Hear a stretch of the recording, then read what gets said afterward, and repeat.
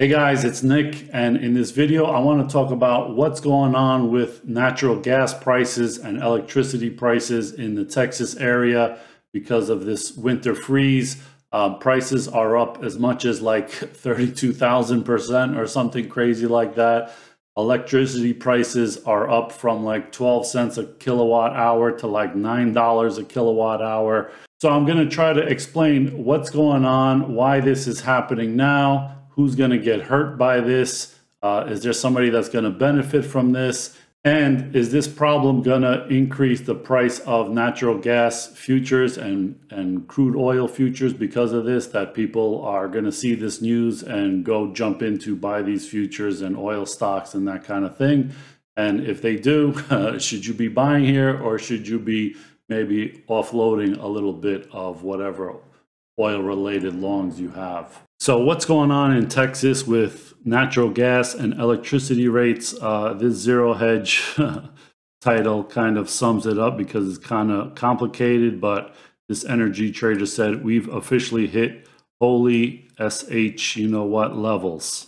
So what's going on around Texas with electricity rates and all of that? It's pretty complicated, but the way I understand it is Texas has its own grid, and there's three grids in the United States: the West grid, the East grid, and the Texas grid. And because of that, they are kind of dependent on local gas and local electricity generation more so than other parts of the country. So they kind of have a perfect storm, or so they say, of this cold weather that's stopping production of some natural gas, as well as stopping actual wind turbines that supposedly it's so cold that either the wind turbines cannot turn or there's no wind to generate any electricity. So a combination of those two things is having a big scarcity of supply for natural gas and electricity production.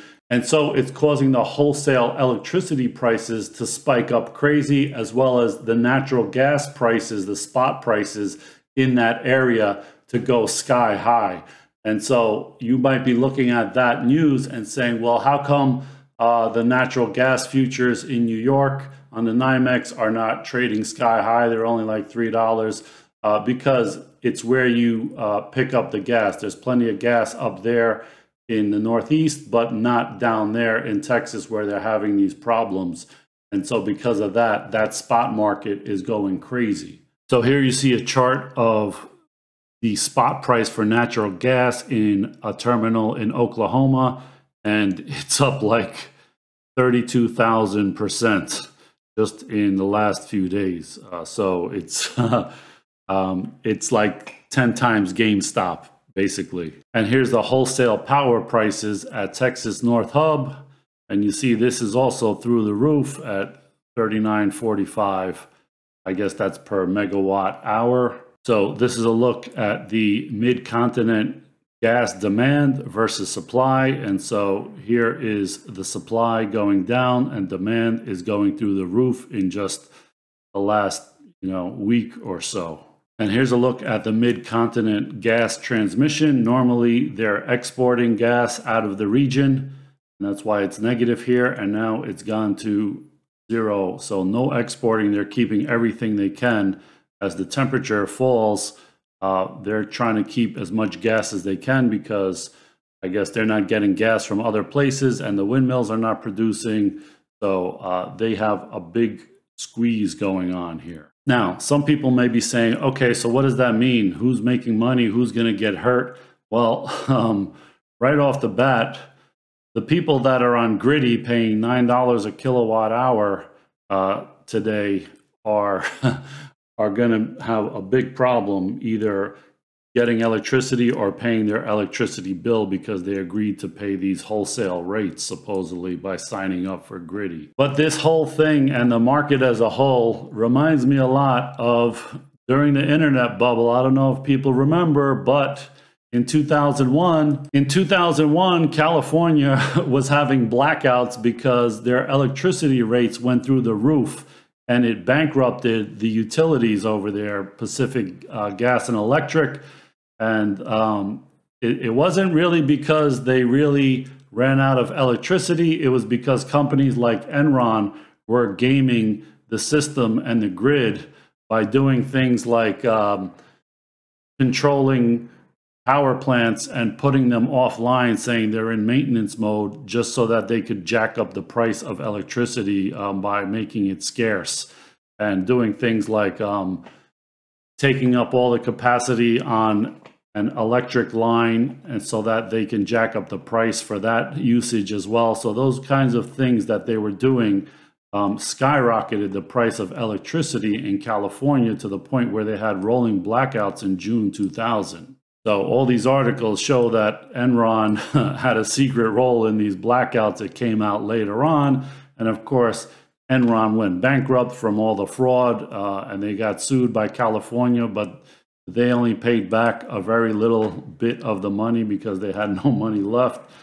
So is this what's going on here? Is there somebody taking advantage of this kind of perfect storm going on here to really jack up the price? I don't know, but I wouldn't be surprised if that is the case. Usually when things like this happen, the ultimate people who pay are the ratepayers, either through higher taxes or whatever if the government has to bail them out, or through higher electricity rates that they're going to pay through the nose. And in this case, this company Griddy, which allows you to buy wholesale electricity, which sounds like a good idea most of the time, right?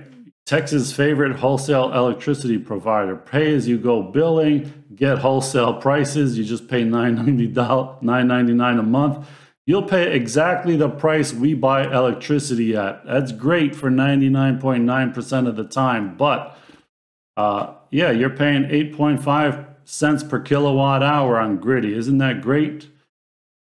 Except, what's this? Stormwatch. So that 8.5 cents per kilowatt hour has now gone up for people on Thursday, February 11th, from that 9 cents or 8 cents up to 30 cents, and then down to 10 cents, and then back up to 27 cents and down to 10 cents. That's February 11th.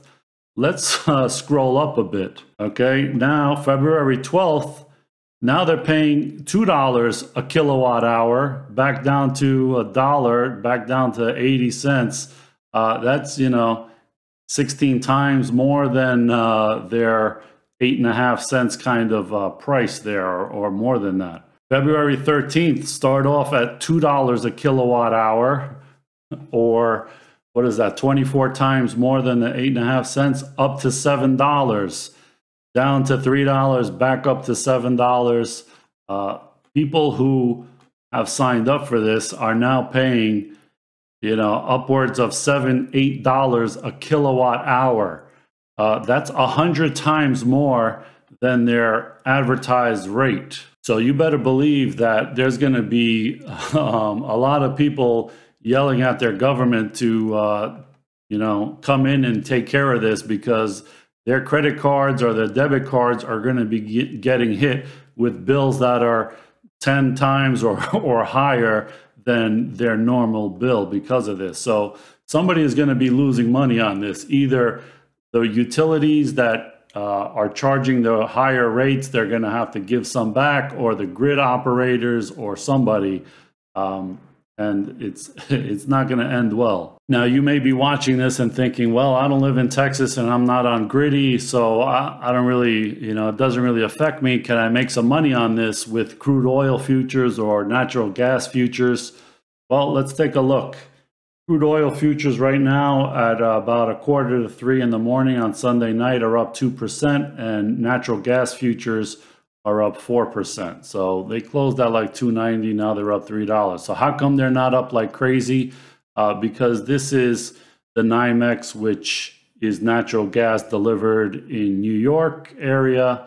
And so those spot prices are for the localized areas like Oklahoma and Texas. So they haven't seen that spike yet, but can the news of what's going on in Texas give a bid to natural gas futures? Definitely. I mean, you're seeing that already. It's up 4%. I mean, it's not huge, but it's something. And natural gas futures are known as the widowmaker. So they do nothing for a long time and then they go up like crazy and bankrupt a lot of people that were short natural gas futures. So do not try to short this because who knows what's going to happen.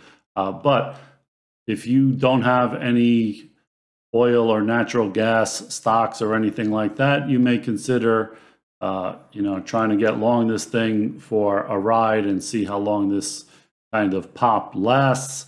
Or if you're already long some oil stocks or anything like that, if there's a significant jump from this kind of news and people, a lot of people pile in, you might want to consider taking a little chips off the table or taking some profit because this is going to be a temporary thing.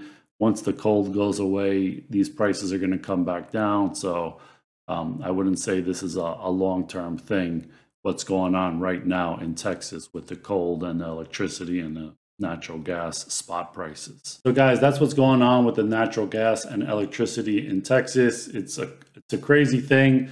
And, I don't know why this is happening now. They've had cold before.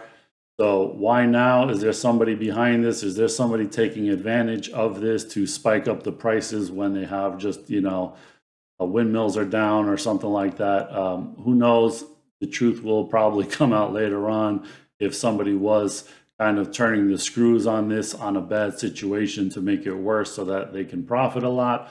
I don't know, but I wouldn't go looking at this news and then go piling into natural gas futures or something like that just in the hopes that it catches a big bid because of this. It might pop a little bit, but I don't think it's going to go crazy. But definitely don't try to go and short natural gas futures or anything because you think the worst is over and it's going to come back down, because that thing could spike up like crazy. I remember when it spiked to like $15 10 years ago from like $2-3, and a lot of people really went bankrupt from that. So that they don't call it the widowmaker for nothing. So guys, if you like this video, give me a thumbs up. And if you are a customer of Griddy and are watching what's going on and have some feedback of the prices that are spiking, if they're charging you more money yet or anything, or if you've seen a new bill yet from Texas or anything like that, leave a post in the comments below. I'd be interested to see what's going on from an actual Griddy customer.